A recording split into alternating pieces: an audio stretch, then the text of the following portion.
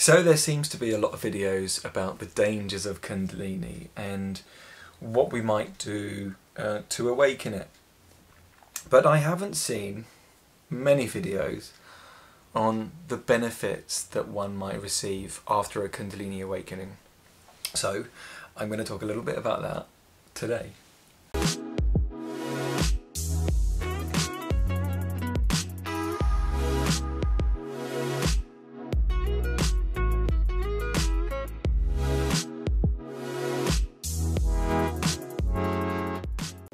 So we know that Kundalini is a spiritual energy inside of our body. It's a potential in everyone. But nobody, and I don't say nobody, but not many people awaken this powerful potential inside of us because we're never aware of it. We never have the right training. I was lucky in a sense. It happened, I say spontaneously, accidentally, but I've always had this spiritual aspect to me. And once it awoke in me, it caused a lot of havoc to start with, and that seems to be most people's experience of it. It causes a spiritual emergency, an absolute craziness in the system, mainly because from my journey I've realised that it's to do with us having a really immature nervous system. Our nervous systems aren't ready to deal with this powerful force of energy without the appropriate training. So these things that I go into here, these benefits that we have after a Kundalini awakening, are only applicable if you do the work. If you don't do the work, you can get stuck in limbo. You can have strange experiences rip raw through you that do leave you in a bit of a state of, oh my god, what the hell is going on with me? I don't think I like this anymore. So we need to do the training. The training will increase the sensitivity and the range of feeling in our nervous system. And I think that's the first benefit, really. The first benefit is we'll have an increased range of feeling. Yes, that does mean negative too, but on the end of that spectrum come extreme highs that we would have never touched had we not awakened this energy inside of us. Of course, if you're going through an experience like this, and you've had something erupt inside of you, and you don't really know what's going on, and you don't know what the training is next, the sadhana, what we call in yoga, meaning your daily spiritual practice to bring about the highest aliveness and highest potential in your life, then you're more than welcome to sign up down below for some one-to-one coaching. It's getting quite busy, so I can't promise you that I will give you a spot, but I can promise you that I'll read your application and we'll see if we're a good fit, you know. As well, if you're looking for something more on the free end, you're more than welcome to sign up for a double breathing practice down below. It's called Cosmic Double Breathing. It's a yoga practice that can really be used to ground ourselves in a moment where we need to we need to ground ourselves. It can bring some tranquility, some peace, some stability inside. It's a very powerful practice and it's free down below. Of course, as well, if you're going through an experience and you don't really know what's going on, you're more than welcome to join us in our free Facebook community. There's about 600 people in there, and the people in there are amazing and they're just willing to help. So thank you for being in there if you're in there. Back to the video. So we've got this first benefit of an increased range of feeling sensitivity, and of course that comes with the lows, but it comes with high highs too. The second benefit that I found in my life that the Kundalini had for me was that it really brought me back to life. Yes, I had to go through a little bit of difficulty first, because this whole new energy had erupted in a nervous system that really wasn't ready for it. And I found a teacher, and we find teachers and all ends up okay. But with this experience that happens in one moment, something incredible erupted up my spine and exploded in bliss and ecstasy and whisked me off my feet as my consciousness expanded in every single direction. That experience was the kickstart for really what I would say is a spiritual purpose in this life, something that I never knew anything about before. It's possible for people to have awakening experiences that know nothing about the awakening journey or know nothing about yoga or have any spiritual concepts inside them, like me. And the benefit then was this spiritual life purpose that I act out and also have built a business from. Not that that's the goal, but life supports you, it feels like a divinely guided journey, and that's really beautiful.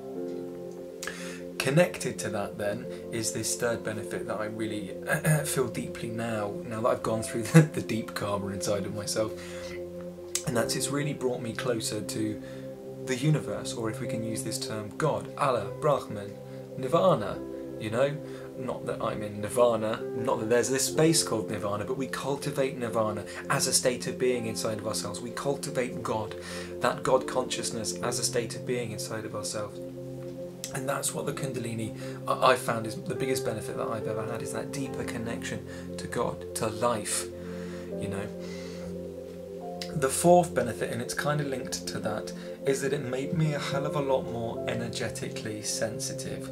Now, we have the negative side of that if we don't set good boundaries. If we walk out into like a park, or if we walk out into a busy street, we might pick up on people's energies, and that they might be quite dark, meaning like they might be dealing with anxiety, and we'll pick up on that sometimes. So we need to set good boundaries and be really grounded in this feeling sense of our body, and we can use the sadhana to do that, like the free breathing practice down below, or the one-to-one coaching if you want to dive deeper.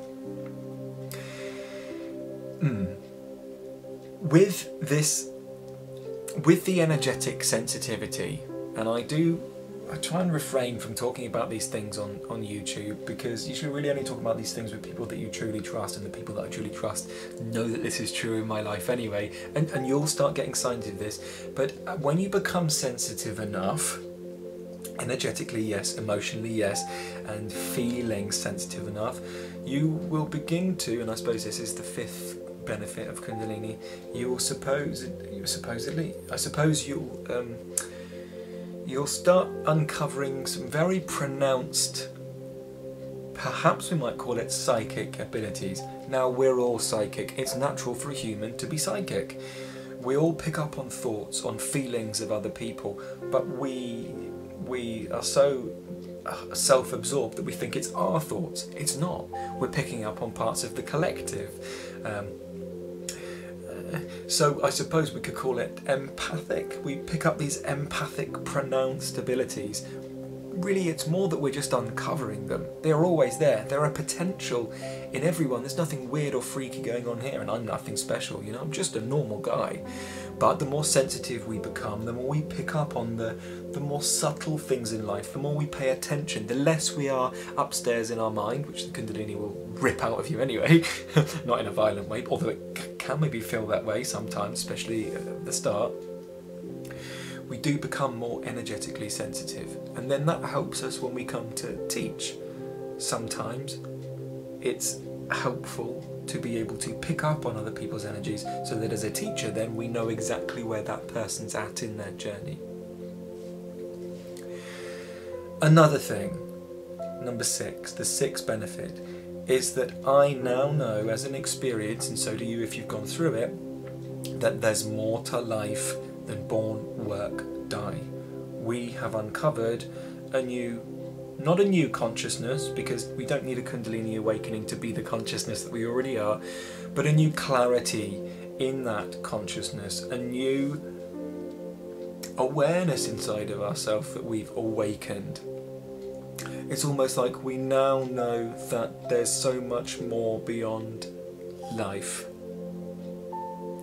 Or at least we know in the awakening experience that there's so much more to life that we've been missing. We constantly think, oh, when I get this I'll be happy, oh blah blah blah, I'm going to live this life and get this job and I'll have a nice career.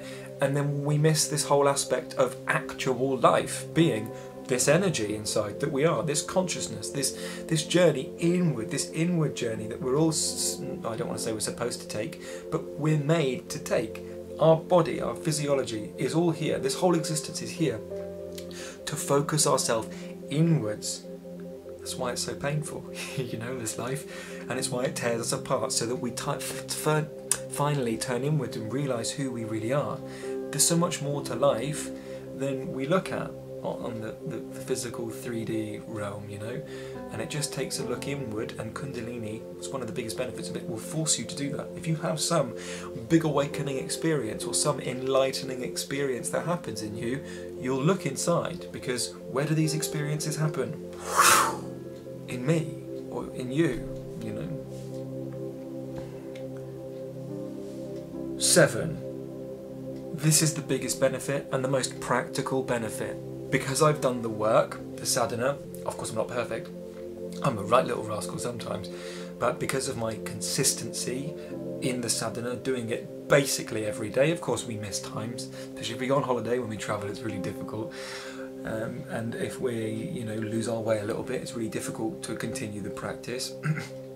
But with consistency, I would say the biggest benefit of Kundalini and doing the practices that I do is that there's lots of things in life that most of the world really care about that I no longer have any interest in, like stress, like anger, like sadness. Of course these things still arise in me. I'm human, and of course, going back to the first point, we have this increased range of feeling sense.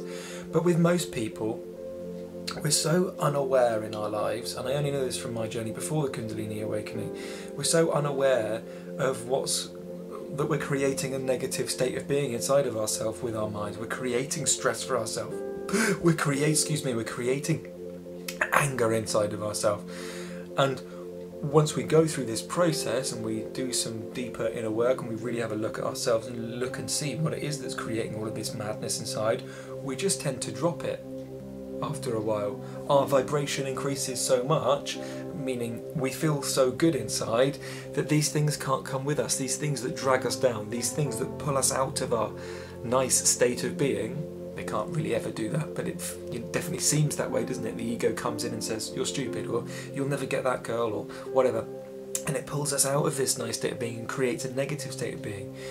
But these things will tend to die in us, and that's the biggest benefit, the most practical benefit, is we're just so peaceful. I think my thought, here's another one, let's make this another one. The 8th benefit that's just come to me now of a Kundalini awakening is you don't think so much. I think my thinking has come down, if I think from before the Kundalini awakening, it's probably come down about 85%. It's not like I can't think. I can think, I can plan, and sometimes I do still torture myself in my mind, but that's less and less and less now. It's not this constant process that it used to be, and that comes with the practice, and I'd have never got there without that Kundalini awakening in the first place. My genuine belief is that I was such a prat beforehand, and trust me, if you knew me before, you'd believe so too. I was such a prat, and this Kundalini, I needed something that sharp and that abrupt in my life, that awakening experience to really make me pay attention and go this way. Otherwise I would not have gone. I genuinely believe that's why the Kundalini awakening happened in me, just so that I'd stop being a prat and I'd pay attention to the reality of life inside of myself, this spiritual nature that we all are. There's 8 benefits that I found from the Kundalini awakening journey. I only say them because I know at the start it's tough. Tough. Like sometimes beyond tough. Sometimes we need to take a step back, remove ourselves from the world a little bit for some time. Kind of tough. And I resonate and I have compassion for you, and if you're going through something like that and you want somebody that's been through the experience, then down below you can sign up for the one-to-one coaching.